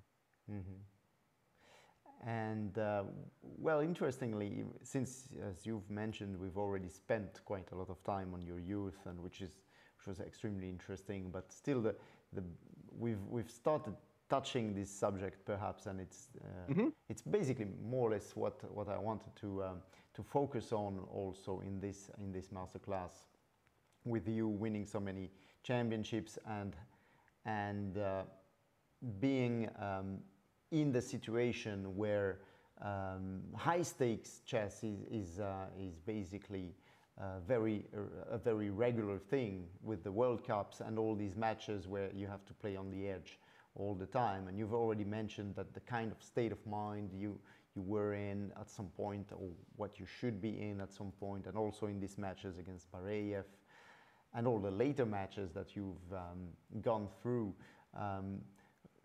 How important is it to be strong mentally in those matches, or in basically critical games, like at the end of a Russian championship, which you badly want to win? How is it? I mean, how do you put yourself in a frame of mind which is positive in order to achieve the result you're playing for? Yeah, this is where I feel particularly awkward, because this is the announced theme of our conversation, and honestly, like I understand it's not an answer I should be giving, but I want to start by saying I don't exactly know. Mm-hmm. It's something that I managed a few times in my career to get to that frame of mind where I knew that. Well, not new, but I had a very good indication that, the pieces are listening to me, so to speak, that my mind is clear, my calculations are not clouded, I'm not worried too much. I think for me, like if we want to start breaking it down, I think when I wake up before an important game and I somehow discover that I'm not worried at all, this is probably one of the very early signs that it will not go well. Mm-hmm. I think it's very important for me to be nervous, but sort of the right amount of nervous. There shouldn't be like a full-fledged panic, but if it seems to me like almost as if I don't care at all, mm-hmm. This normally doesn't go well for me either. But I think the mental side of the game is probably even more important than the technical one, mm-hmm. once you reach a certain level. But it's I think, books are written on this subject, and I don't think there is a single recipe that works for everyone. Mm-hmm. I think for me, sort of a general feeling of well-being, a general feeling of, things being all right in my life, things being all right with how I feel about myself, was normally very important. But going forward, I think apart from 94 and 97, the best year of my career was 2011, mm-hmm. Where I won the World Cup, and I won the Russian Championship with like a round to spare in a tournament, which Kramnik played in the tournament, and some other very, very strong grandmasters played in that super final, and I won it. As I mentioned, I could just not show up for the last round, mm-hmm. Which normally doesn't happen in Russian super finals. Mm-hmm. But 2011, in terms of how I felt personally about things happening in my life, was one of the most difficult years of my life. So somehow there is I tried more than once to kind of formulate exactly what works for me, exactly what makes me play better. And it's very, very difficult to put into words. I think you do need to be confident. You do need to somehow approach this state. Maybe not exactly this magical state I was describing when I talked about 97, when really there were periods when it felt to me like, something absolutely miraculous needs to happen for anybody to win a game of chess against me. Uh, but you still need to be confident about what you're doing. You need to be fresh somehow. Uh, but uh, I don't have any specific advice to give. For instance, I can tell you what people advise to me, Mm-hmm. uh, and in particular in recent years, more and more people mention that uh, specifically working on the mental side of the game, perhaps meditation is something that chess players should be a lot more interested in, Mm-hmm. because uh, I don't know how well you know what's happening in that community, but I think the poker community in particular, the very, very successful high stakes community, uh, at some point discovered meditation, and uh, I wouldn't say all of them, but many of them are now very seriously trying to incorporate that into how they prepare, because it allows them to keep their mind fresh and uncluttered. And reading about it, I feel like it's probably something that would have helped me a great deal at many points in my career. Mm-hmm. But it's not something I actually tried. So it feels a little bit stupid for me to say, this is the advice I want to give, because it's not something that I can say I experienced personally. Uh, I will say that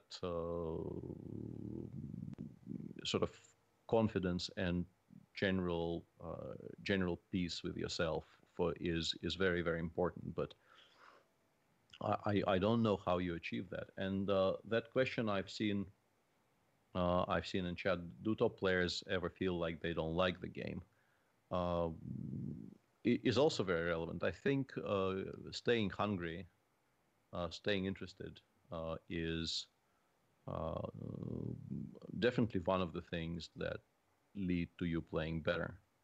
Uh, and you do occasionally, I don't think there was ever a period when I didn't like chess, but there were definitely periods in my life where I felt like I needed a break.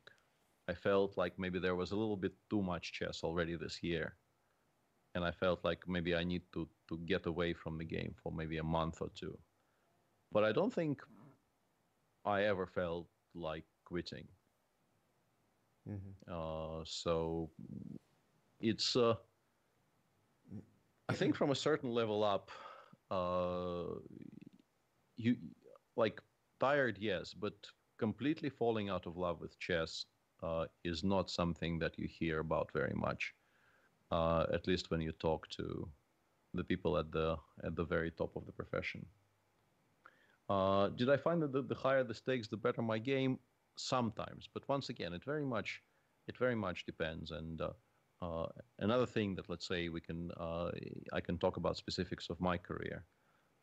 I When I started playing for the Russian national team, I think I was a very, very good team player. I think my scores for the Russian national team up until maybe the last decade were one of the best outside of the very, very top players. Like my record is not as good as Kasparov's, but it's because probably I'm not as good a chess player as Kasparov is. Uh, but at some point, I found that the whole narrative of Russia not winning the Olympiad became uh, so dominant, and this conversation became so, charged every time. Olympiad is every 2 years, and we haven't won an Olympiad since 2002. We won the one in Bled in 2002, and since 2002, no Russian team has won the Olympiad. Mm-hmm.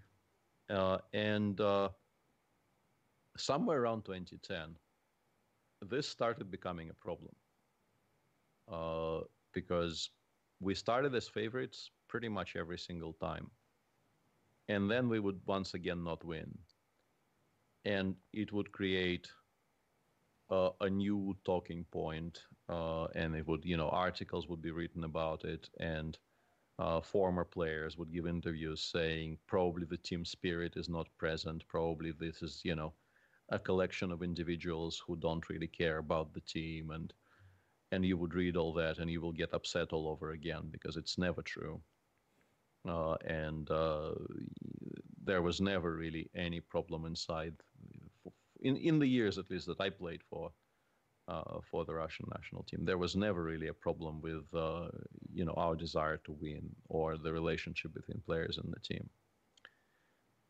But what I wanted to say is, at some point I realized it's gotten to me to such a degree that I can almost not play normally when I play for Russia. The pressure is just too much. Mm-hmm. And I don't think this ever happened to me in individual tournaments. I can play extremely high stakes games of chess for myself and feel perfectly okay with it. I played World Cup finals. I played, in the candidates, I played all kinds of extremely high pressure situations. And I think normally I feel like I can collect myself and play almost to the best of my ability in most of those cases. But at some point it turns out that the pressure of playing for the national team actually became overwhelming. And I tried fighting with it, but I never really succeeded. And at some point I just accepted, at some point that they no longer started, started not selecting me for the team. And I just thought to myself, I can see why that happened. I can see why they would think I am not the greatest fit. So I don't know how happy you are, Yannick, with this direction of my lecture, because I'm probably describing the negatives a little bit too much. But high stakes chess is a very challenging occupation, and I really don't have any kind of magical answers to it. No, actually, I am very happy because you're going very personal also, and this is, we need we try to understand what is going on there, and the fact of you saying that perhaps when you're playing for yourself, the pressure is less than when it comes from the outside, from media world and spectator, perhaps the expectation of spectators in Russia, of the Russian fans and everything, and especially the lack of success of the Russian team in the Olympiad, because it's just an Olympiad thing. I mean, you've been winning a World Team Championship with Russia. And we won other things, yeah, so, but the Olympiad is cursed. Yeah, we're just not winning the Olympiad. No, it's basically very interesting, and you're also very modest by saying that you don't really know. But I remember talking with Karpov last year when he came to Luxembourg for a lecture, and I asked him not quite the same question, but basically we were talking about a champion being in the zone, as sportsmen usually refer to the feeling you were describing a few years in '97, the zone, like everything you try just works. And he couldn't really also materialize or give a concrete answer, so he gave the example of him winning Linares in '94, crushing the field in Linares, but basically not going too deeply into what he had in mind. And you're going really also, really deeply, and I think your way of describing the thing is quite is very interesting for our spectators. But perhaps sometimes. So now we've been talking about your frame of mind a bit outside the game, but during the game you're saying you're quite confident and you are rather calm, despite the nervous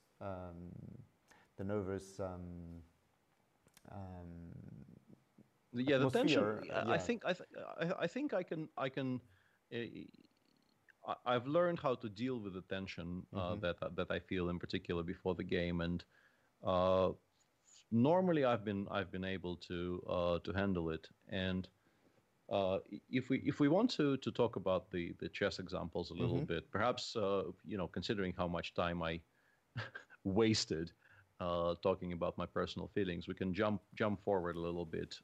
And I wanted to show you two examples. Mm-hmm. As I mentioned, 97 was a good year, but perhaps 2011 was an even more impressive year in that sense. And I wanted to show you a couple of snippets from the World Cup I played in 2011. Mm-hmm. Uh, One of them is more famous, I think, than the other, but the other one I just wanted to specifically show that game because I was quite happy, specifically with how I dealt with pressure in that game.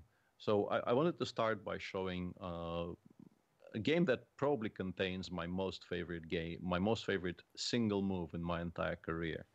The game I played against Gata Kamsky in the last 16 of that 2011 World Cup.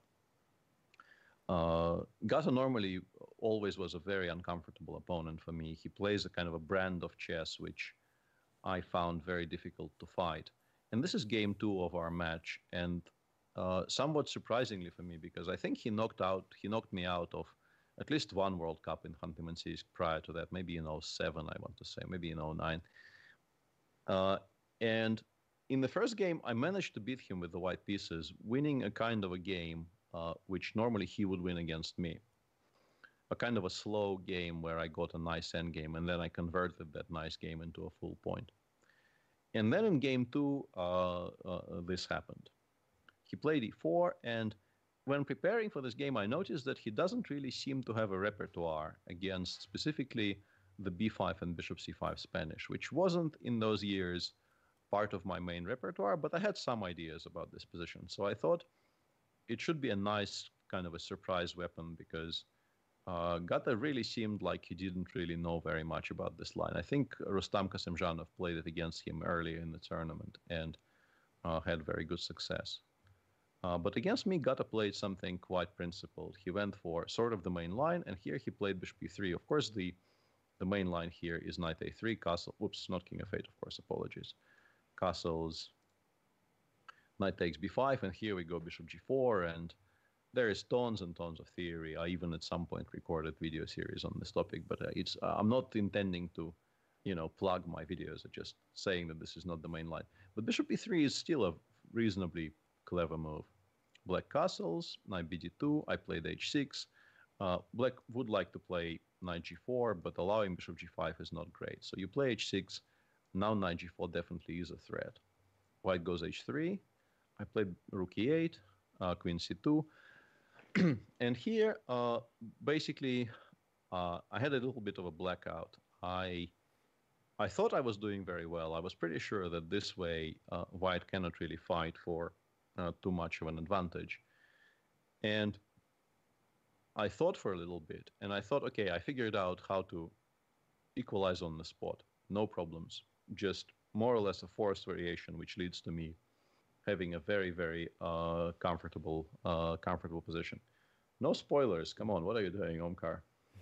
uh, and I think, once again, it's not really that important what Black is supposed to play here. What we should know is that Black shouldn't play what I played. I took on d4, played knight a5. Of course, if we do pick up the bishop on b3, as is always the case, and well, not always, but in most cases in the Spanish, this bishop is hugely important. So of course it goes away.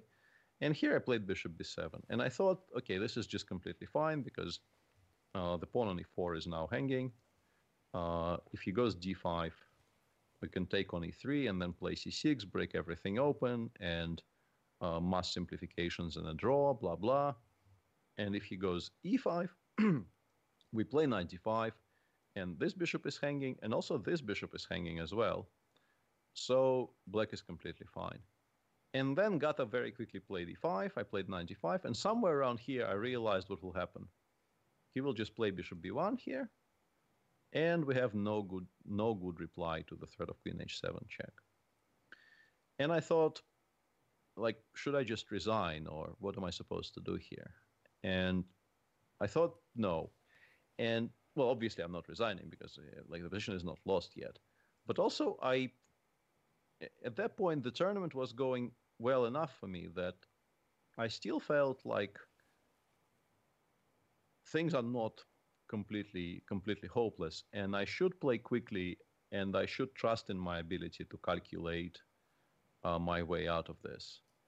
Uh, so I quickly played g6, bishop takes h6, and knight c6, creating some pressure against the pawns on d4 and d5. And surprisingly, this position is maybe not even that much better for white because of those tactical threats that black is developing. But you still have to calculate very precisely. Hang on a second. I just need to deal with something.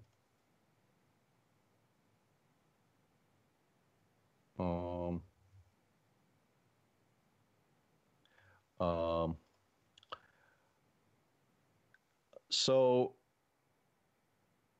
my plan here was to try to calculate on his time, basically, to put as much pressure on him also on the clock, and just hope that things somehow work out. Because as I mentioned, the tournament was going better for me than most World Cups would, and I had once again this feeling that somehow magically things might still work out for me despite me basically blundering bishop b1 and allowing this kind of a bad position. He took on d6, I took with the queen, he played knight e4, I played queen b4. And in this position, once again, there's a lot of calculation to be done, but the main line is exactly what happened in the game. Which is what I will show you. We can discuss all kinds of tactical intricacies here. For instance, there's a move bishop d2 here, which you need to calculate. I think knight takes d4 works in response, attacking the queen on c2 and solving our problems tactically this way. But the main move black needs to calculate here is specifically bishop a2, attacking the knight on d5. And the knight on d5 is the only thing that stops from white landing the knight on f6. So bishop a2, if it works for white, if it works properly, so to speak, will probably just win the game for white. And here, luckily for me, the move I made is probably the only move I can make. Knight takes d4. And this is where things get very, very messy. Because on a surface level, the queen is hanging, the knight is hanging. And if white takes on d4, we take with the queen. We've additionally protected ourselves against knight f6 check. This knight is hanging. This is, I think, quite obviously an improvement for black compared to where we were previously. But there is a move for white in this position which looks very, very threatening. And that move is knight f6 check anyway, which is, of course, tactically justified by the fact that if we take on f6, queen takes g6, using the pin on this diagonal is just mate in two. So, of course, we have to play king h8. But the queen on c2 is still hanging, so white goes knight takes d4. And the rook is hanging, the knight is hanging, so taking on d4 is not very attractive. Therefore, we take on f6. And white played knight c6 here. And I remember I got to this position and I felt that on one level, if we look at this position and then we come back to, let's say, somewhere here, it's quite clear that black made some progress because we won back the central pawn. The material is now equal. And the two beautiful bishops we have on b6 and b7 are potentially very active. But unfortunately for us, the rook on b8 is hanging. And if we are forced to take on c6, this position is probably quite unpleasant for black because the knight is hanging, the pawn on f7 is hanging, and it's not immediately obvious how to solve all of these issues and also coordinate your pieces. And because of that, I started thinking, what else can I do here? How can I perhaps avoid playing bishop takes c6? And if you start looking at other alternatives, the move that comes to mind first, I think, is queen h4. This is a very logical move, attacking the bishop on h6. And if the bishop goes away, black obviously will have a tempo to play something active. I'm not entirely sure what. But for instance, if white plays bishop e3, which is probably the best move in the position, trying to diffuse the very strong bishop on b6, I think the best play for black here is rook takes e3, not even bishop takes e3, but rook takes e3, because I think the bishop on b6 is worth more than a rook in this position. F takes e, and now the second rook comes to e8. And the kind of attack black will develop if he gets to take on e3 with the rook here is probably enough at least for a draw. And we do have to bring the match situation into the conversation here, because having won the first one with the white pieces, I was very happy with the draw in this game, obviously. Draw would have been enough for me to progress to the next stage of the World Cup. But Gato also realized that bishop e3 is not very attractive. And for both of us, the biggest question, of course, was what to do after knight takes b6. Sorry, knight takes b8. And this is...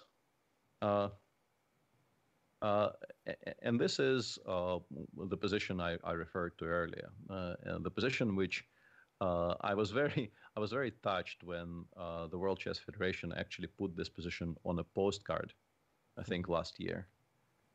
So there is a very limited edition postcard with this on the front side of it, which I felt was a very nice gesture by World Chess and FIDE in general. Mm-hmm. And if you look at this position and you look at black's options, let's list what comes to your mind first. If we take the bishop, the knight comes back to c6, and it's actually not that easy to smoke it out. And the fact that the knight is on c6 kind of blocks our own counterplay on the king side. So I think white probably will be able to stabilize.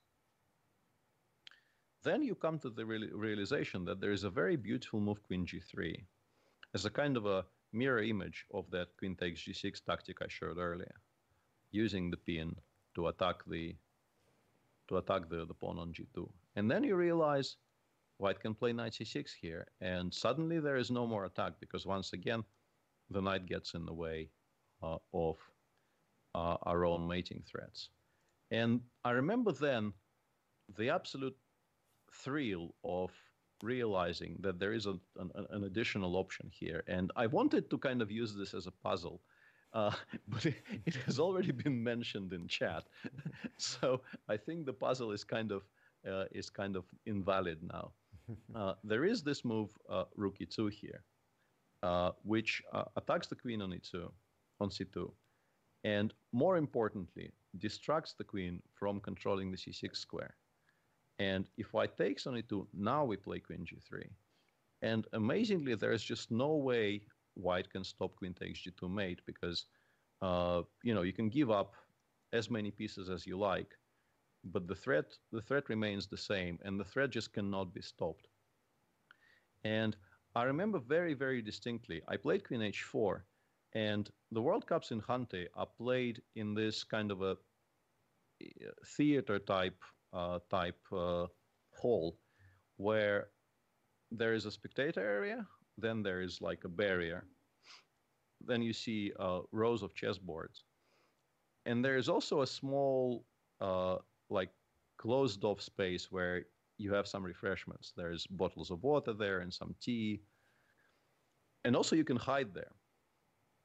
So I played queen h4, and I basically ran away from the board because I didn't want to transmit my idea to Gata. And I was hiding there, waiting for him to move. And how far in advance? I think I saw it when I was playing Queen H4. I think not earlier. I'm pretty sure I spotted it when I was thinking about Queen H4 a bit. And I remember very, very distinctly that I was walking there where he couldn't see me, sort of behind the playing area, waiting for him to make a move. And then I saw him take my rook. And when he captures my piece, it's quite clear which move he made. And I think I ran back to the board. I didn't walk. I think, ran back to the board to play rook e2. I was so happy. And knight b8, rook e2, black is just suddenly completely winning. And it took very, very little time for Gata to realize what happened, but there's just no defense anymore, because not only is the queen hanging, but also if you play queen c3, which is what he did, after rook takes f2, these two bishops are just completely overpowering, and nothing can be done about this mating attack. He played, I think, knight c6, and I decided not to be too fanciful. I think maybe bishop takes c6 is the strongest move in the position, mathematically, quote-unquote mathematically. But I thought if I take on f1, he will just resign. And that's what happened, because if he takes on f1, of course, he gets mated on f2. And if he goes king h2, I can just take on a1. And I am now a full rook up, and I'm continuing to have mating threats. So this is probably, this is definitely the most beautiful single move I ever made on a chessboard. And definitely one of the fondest memories I have about playing chess in all of my reasonably long career. It's a beautiful move, and it's a bit funny that it comes from that moment when you basically, a few moves earlier, you kind of blundered this bishop b1 idea. Yeah, it was a weird tournament, because it's not as if I played absolutely perfect chess throughout the tournament, but basically all through it, I had this feeling that my mind is still working, and things, if I continue applying myself, things will work out. And I think beating Kamsky in particular was a huge confidence boost for me, because, as I mentioned, Gata in general has been a very, very difficult opponent for me. And when I beat him, I thought this might be my year. And then I beat Judith in the quarters, and Ruslan Ponomarev in the semis, also somebody who I lost in the semifinals of that Moscow World Championship you mentioned earlier. And then I played Grishuk in the finals.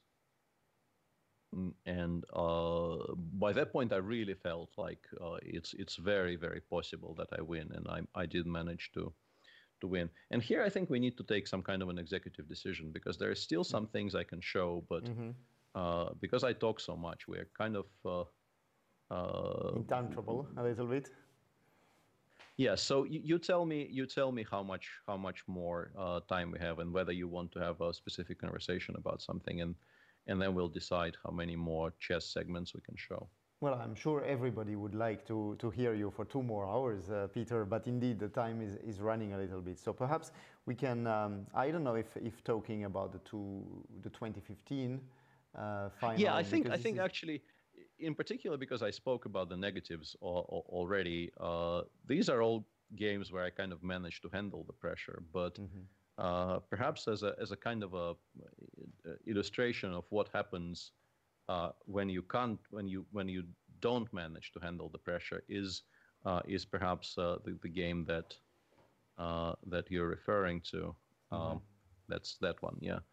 And this, I think, until this day remains the most traumatic experience of my entire chess career, because if we talk about what I achieved in chess, I think it's fair to say that I've done pretty much, well, not everything, but most things apart from playing the match for the World Championship. Winning the World Championship is separate, but let's say getting to play a match for the World Championship is something I haven't done. And when in 2015, I actually managed to get to the final of the World Cup for the second time. At that time, had I won the World Cup, I would have been the first player to win 2. And that would have been an absolutely incredible achievement, which uh, uh, I would have been so happy and so proud about it that uh, it actually drove me slightly insane. And the final started well enough. I managed to collect myself. I won a reasonably clean game in game one, and the final is 4 games, not 2 games as the entire World Cup is. So I won game one, and then in game two, I played some kind of a home prepared line in the Spanish, and I was fighting for equality the entire game. And then I achieved equality. And then Sergei blundered a full rook in a position where he's not better anymore, but he runs zero risk. He just went completely insane for one move and blundered a full rook. And suddenly I found myself in a situation where I'm 2-0 up with 2 games to play, and I need 1 draw out of the last 2 games to win the second World Cup of my career. And what I wanted to show you, I don't think we need to see the entire game. I wanted to show you a specific moment from game three where I can show you sort of very quickly what happened in the opening. I played queen takes d4 because it's supposed to be a reasonably safe line to play when you just need a draw. He played a6, which is also very understandable. And we had this kind of a weird Marozzi type position on the board, which I actually had prepared up to a certain point. One of my friends showed me this line before the game and told me it's very decent. So I played it. Rook d1, black takes, goes f5, because he needs to play quickly. Obviously, in this position, let's say if you give me time to play b3, bishop b2, my position will be very safe and also probably just objectively better. So black needs to be quite fast here. So he played f5, I took. He played bishop takes f5. I played bishop b4. It's actually slightly more precise to give this check first and then play bishop b4, because it turns out the king is much worse on h8 than it is on g8, but I didn't realize that at the time.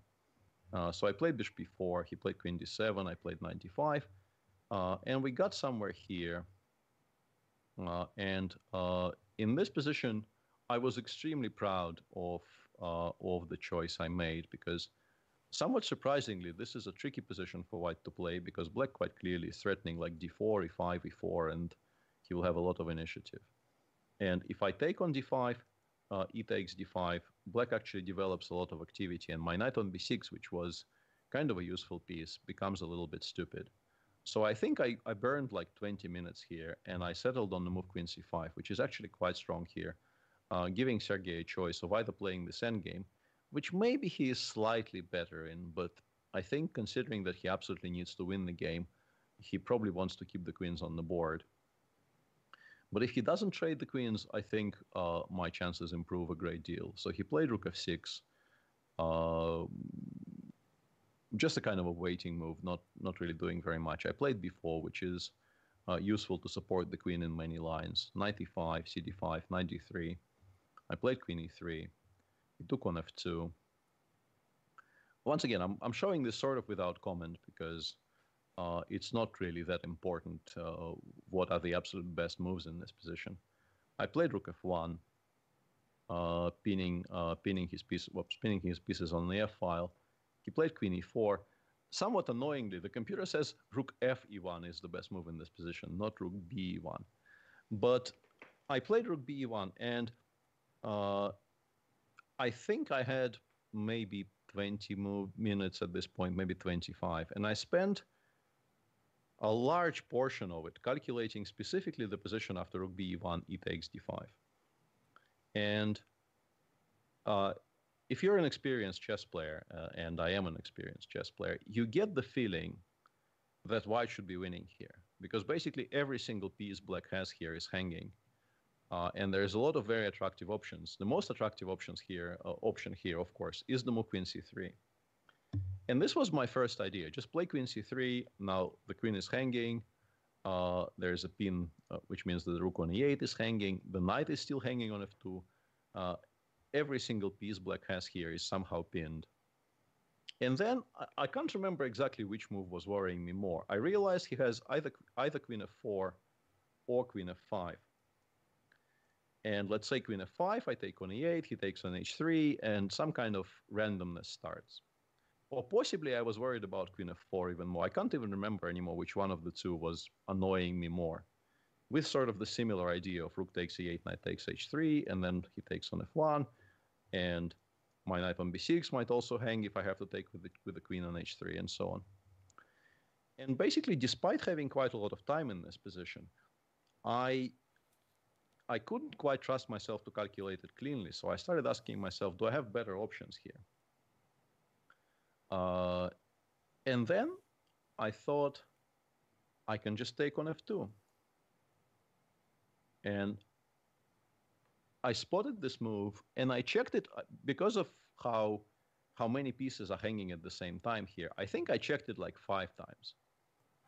And the lines I was checking over and over again were this. If he takes on e3 here, I take.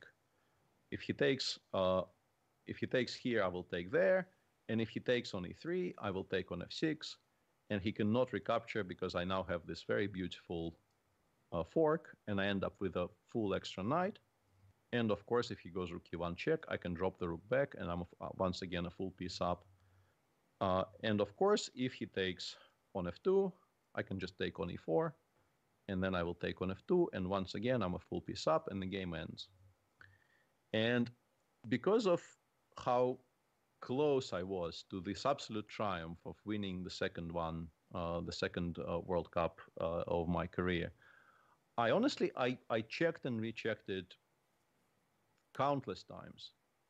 And Sergei is sitting there after eventually I played rook b1, and he was also nearing time trouble. So he's sitting there calculating the exact same things. And I'm walking outside of the playing area and waiting for him to play ed.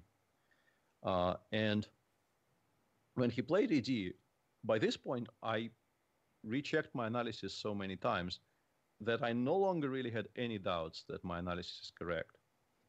So when I saw that he played this move, I just came to the board and instantly played rook takes f2.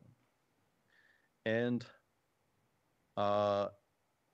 he later told me, we're still on good terms, and we discussed all this afterwards. And he told me that he indeed has blundered rook takes f2. He didn't see the move was possible. Mm-hmm. But for him, the situation was different than for me, because for him, it's either resign here or find something to do. And miraculously, when he started listing through the moves, the move occurred to him, which I just did not even consider when I was calculating, the move queen e4, h4. And of course, the moment he realized this move is possible, he played it. And I saw this, and it took me about maybe 5 seconds to realize that something has gone badly wrong, because if I take on e8, he takes on b2, I go, let's say, king h2, and he takes on b6 with the queen. And suddenly we're playing some kind of a heavy piece endgame where I'm a pawn down, and it's not even immediately obvious if I have any counterplay. As it turns out, this is still a draw, but it's a draw specifically if I play rook e7 check, and in this position I'm supposed to play the move rook d7, which I think on 10 minutes I probably would not have found anyway. But basically what happened to me was I just went into a complete meltdown. For a brief moment, I lost absolutely all ability to function as a sentient human being. I was sitting there thinking I was a move away from winning the World Cup, and now I have to calculate again, and I don't know what's happening. Mm-hmm. And I sat there trying to kind of calculate, and my mind is just going in circles, thinking, something is going wrong. I don't know what's happening. What is happening? Full panic mode. And eventually, I remember I found this idea. Of course, I can take on e8. I realized I can take on e8 and the game continues, but I didn't want to do it because I'm clearly worse there, or so it seemed to me. And then I spotted this quote-unquote beautiful idea of playing queen d2, which for now seemingly defends everything. But the problem with queen d2 is that he takes on f2, of course. And I cannot take on f2 because rook takes e1, and there is an x-ray, and I lose everything. But that was not the plan. The plan was I go queen c3 check here, and then when he makes some kind of a move like king f7, I go queen c7 check, and he can never play rook e7 because we will trade everything on e7, and then in the end I will pick up the rook on f2. And if he goes king f8, I can go knight d7 check, and I probably even win. But I definitely will have a perpetual, at least in this position. And in my mind, if he goes d5, d4 here, I still go queen c7 check, and everything I just told you is still true, somehow. And then he played d4, and I realized that if I play queen c7 check in this position, he has rook f7, which is a move that completely escaped my my notice. And basically after queen c3, d4, I can just resign, which is what I did. Mm-hmm. And I will not wish the kind of an evening I spent after that game on my mortal enemy. This much I can tell you. The evening and the night I spent after this game was one of the most unfun experiences of my entire life. I still could win the World Cup by making a draw with black, but of course that game I lost like an idiot because I really couldn't think straight. And then I somehow managed to refocus for the tiebreak, but it just wasn't meant to be. And on that topic, I want to say that Sergei's mental game is, I think people always talk about how well he defends and, his technical play and his good opening preparation and his general, chess qualities. But I think to continue fighting when you're 0-2 down in a match of 4 games, in the most important tournament of your life, I guess, because for him, it was his first World Cup final. And for him also, it was an absolutely, unbelievably important thing that was happening. I think his mental game deserves amazing amounts of praise because it must be so difficult to continue fighting in his spot in that situation. And he showed all of it and more. But yeah, for me, I think that particular game and that sequence starting from here, and just for clarity's sake, queen c3 wins on the spot because if queen f4, I can take on d5, and black never has any counterplay, and I just collect everything. And if he goes queen f5, I can take on e8, and after knight takes h3, basically I needed to calculate one more move. King h2, queen takes f1, and knight takes d5. And once again, black can basically just resign because there is no attack, and I will win all the pieces. So this is an illustration of what happens even at the very top level when you just fail to control your emotions. And yeah, there are very, very few things in life that I regret more than I regret that one blackout that I had in this game. Yeah, well, actually, I don't know if it will kind of soothe your pain, but basically most top players have had such moments. I mean, we could mention many of these. I mean, even Kasparov or Karpov at some points, of Hübner as well, had terrible moments in his ways. And but yeah, for sure, it's controlling emotions is kind of the key. And I think you've earlier, I think when you mentioned the bishop b1 against Gatakamsky, that you kept on fighting, believing in your mm-hmm. calculating abilities and faculties in general to play chess well, whatever has happened previously. Basically was the right frame of mind. But here, of course, every situation is very different. I just couldn't get back to that state. Yeah. And mm-hmm. that's sometimes what happens. Something shakes your confidence so much that you just you search for that clarity and that feeling that you are still in control of your own mind. But sometimes it just doesn't come back. And in that instance, it never came back in that game. And it actually never even came back on the next day when I was supposed to play the black game, because that game I played like my brain was in a fog. Like I basically recovered some of my senses when my position was completely lost. And it was completely lost by move 12 somehow. And then I actually fought quite well and almost saved it, but not quite. Right. Well, Peter, thank you very much for addressing this painful, actually, moment of your career and trying to dissect what went through your mind in these moments, because I'm sure it's very instructive to people to listen to this and try to understand perhaps what they should do in those moments.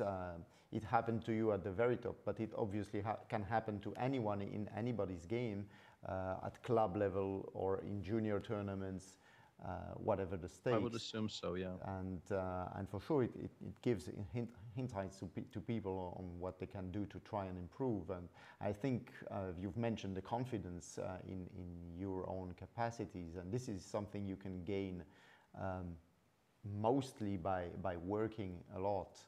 I remember, tennis legend Federer saying that he had to come back from a two set down match to try and win in a Grand Slam, and he said that he's done it before. He's gone through that, and so he knows it's possible. And so of course it's a tough situation. He's down, he's close to losing the match, but still he made it through and came back in the match. And saying that he's gone through that and he's made it was essential for him mentally to stay focused, not give up, and fight on every ball, I would say, in tennis. For us, it's in every and move. I wanted just tell you that somehow, once again, because I talk so much, we kind of ran out of that topic never came up. But that was one of the things I actually wanted to say today, that sometimes I get asked why my record in the Russian championships is so good. And I normally actually give this reply, and maybe people occasionally think I'm joking, but I really am not. I think at some point, my successes in the Russian championships were explained by my successes in the Russian championship.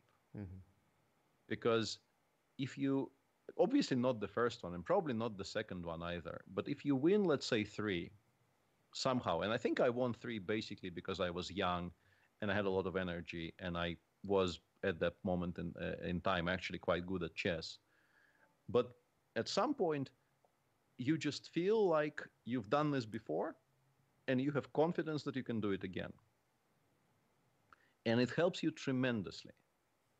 It's an unbelievably helpful feeling. And this is maybe also an explanation for why I have, I think, a very good record in the World Cups. Because once you start doing well in them, when you play the next one and you get to a point where things are not going your way and things are becoming very difficult, you still have the memory of you doing well in that precise situation before.